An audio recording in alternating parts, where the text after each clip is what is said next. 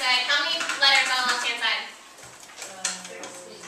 Everybody guys, how many on the left-hand side? 6. How many on the right-hand side? 7. Everybody, how many on the right-hand side? 7. So we did what to this? Added. We added one, right? And in this case, let's see, Amina, which one did we add? What letter? T. Good. So we added this T or the other T. Alright, so we know that's an insertion because we added it. Look at the bottom here. How many letters on the left-hand side? 6. Everybody, how many letters on the left-hand side? 6. How many on the right? 5. 5. And let's see, Alex. Which letter then did we take away? T. Very good. So we just took that away. Again, so an easy way to figure out the difference, guys, is just count. How many we have on the left? How many we have on the right? Did we add one? Did we take one away? Or did we just switch one? Alright. So, if we take a look, yes, Brad gets very upset about these mutations. The result of frame shift mutation can be something that is very, very serious. It causes the codons to shift and changes all the amino acids following the mutation. So if we look at this in terms of words, and use this sentence, the big fat cat. If we insert this S, the sentence turns into the big took something or other, right? So it totally changes, just by adding this letter, it completely changes the entire sentence. Alright, the same way is that if we're adding a letter here, it's going to completely change the amino acid sequence. And the bottom, the same as well, guys. If we delete a letter, what letter are we deleting? The E. So if we delete the E, then we get the big fat cat changes to this that I can't even pronounce, right? So it makes it a big deal. And as a review, guys, again, the difference between the point and frame shift mutation, we have a normal protein up here. We have all the amino acids. Now, with the point mutation, we're going to replace the G with an A. How many, Gabby, how many amino acids are affected here? 1. Now, if we look at the frame shift mutation down here and we delete the U, McKeegan, how many amino acids are affected? 4, and then some, right? So, in this case, which one, anyone have an idea? Corey, what do you think has a greater effect on a protein?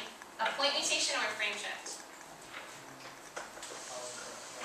Probably the frame shift, you're correct. And why would it be the frame shift? You're losing or changing more of what? What are these? The bases which translate into proteins. Okay? Codons which are the proteins. Alright, so 2 more examples, guys. If we look at the original sentence of the dog bit the cat, but then we're going to mutate the sentence to say the dog bit the car. In this case, Maggie, is this a point mutation or a frame shift?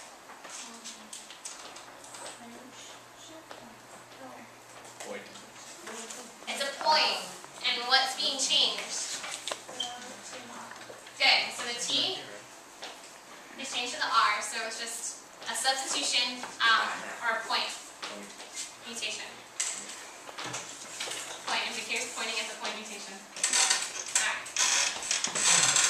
Here's another picture, guys, of just a cat that, yeah, it's a little kitten that was born with, obviously conjoined at the head. It kind of shares parts of, each has a part of its own brain, and it kind of shares the middle part as well.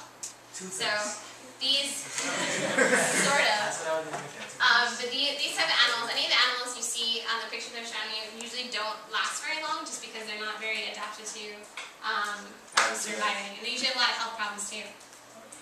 What's your head? The next question, sorry? If it was what? If it was breathing, so that's a good, this, because it has the 2 heads, it probably has 2 different, like, esophagus. So then when it breathes to its lungs, it shares one set of lungs, but it probably would go out through both of them. But it probably would be very labored because it only has one set of lungs per 2 heads. So it wouldn't work as well. Here? Like a 2-headed snake, isn't usually sometimes the snakes fight over each other? What if one side dies and the other side still lives? Well, it depends on where they're kind of conjoined. We're going to see some videos tomorrow about humans conjoined at different places. And it kind of all depends on how dependent the one is on the other. Because say they're like sharing something like a heart or a brain, then that would be really severe. But if you have like a two-headed snake that's not really sharing anything but its body, that might be a little bit different. Yes, they actually call them conjoined twins, is the new politically correct term. So let's look at this one, guys. If the original sentence says the dog bit the cat, and the bottom one says the dog pecked at Rashab, what kind of mutation, point or frame shift? Frame shift. And is it an insertion or a deletion?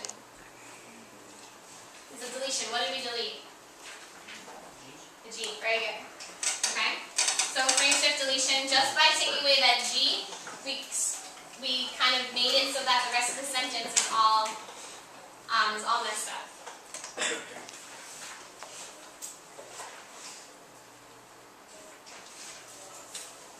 Alright. One last picture, guys. This is I always thought this was really interesting. It's the pig, but you'll notice it shares one eye, but you'll see the eyelashes of one side here, and then there's another set of eyes over there. So it's a pig. But what is supposed to happen in all of these animals is that in the womb, they're actually meant to split into identical twins, whether they be identical twin pigs or kittens. And somewhere in there, a mutation changes the protein, so the protein doesn't do its job, it doesn't work correctly. And the protein would end up splitting the entire body. So this pig obviously started out split to a certain point, but not fully. Where's his eyes? Right? Can they have babies? Can they have babies? I mean, they might have a reproductive tract, but they would not be able to survive long enough to get to that point. So again, most of these animals don't live very long at all. Yeah. Alright, so number 4 and number 5, guys, last two ones of today. So if we look at here to ask what kind of mutation is 4 and 5. So I want you guys to take a minute to look at it, and then I will I'm just going to kind of call to see what you think the answers are. So decide first, is it a point mutation or is it a frame shift? And if it is a frame shift, is it an insertion or a deletion? Good.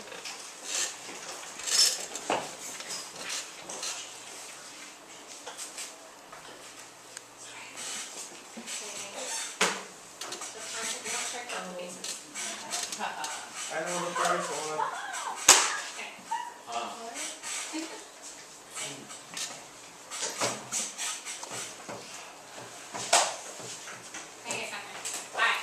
Bridget, number 4. What kind of mutation is this? And what kind of frame shift? Good. Insertion. Very good. What letter, or what are we inserting into this sequence? T. Okay. Alright. Second one, down here. Let's see, Catherine. What type of mutation? Frame shifts, and what kind of frame shifts? Deletion, excellent. What letter did we delete? The A. Very good. So we delete